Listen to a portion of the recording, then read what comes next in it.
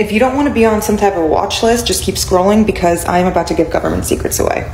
First, I'm going to show you a before and after in natural light. This is my face freshly woken up. I have not washed it yet. All I did was my skincare the night before, and now I'm about to start my morning routine. I do this at night, not in the morning. I do not wash my face with any cleansers in the morning, but I use these two depending on what my needs are. I never use this one without this one, but I don't use this one every day. The Dr. Barbara Sturm Enzyme Cleanser. It's like a powder. I fucking love the texture. I love the way my skin looks after. I truly cannot tell you what it does. I just know it brightens and has vitamin C in it. And I love that because I have hyperpigmentation.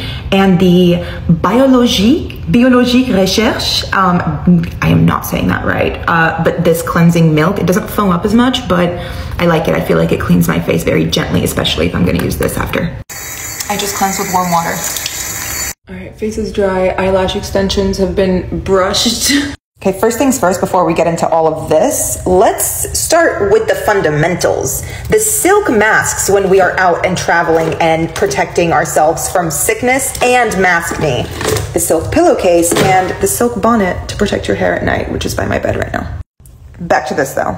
Okay, let's start with the night routine to get that out of the way. I use retinol 3 to 4 times a week and Latisse as soon as I'm able to get my eyelash extensions wet after getting them done. This is what I am most proud of in my life. This curation is my pride and joy. Okay, like I said, hyperpigmentation is usually my biggest skin concern. So the SkinCeuticals CE Ferulic has been my baby for like 5 years.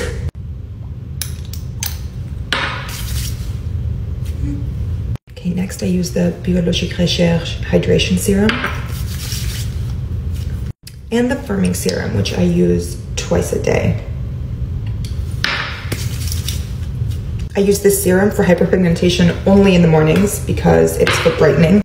And the face cream, this is my key clear, so that I'm scared of running out of it, so I alternate with this one, which is very good. It's very good. I love it. But it's not this. And then this little magic elixir that goes on top of your, oh shit.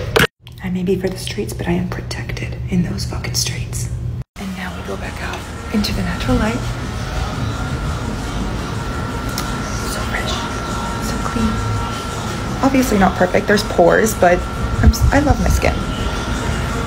Honorable mention for my chapstick, my hydration mask, my post-laser treatment, and hydrator.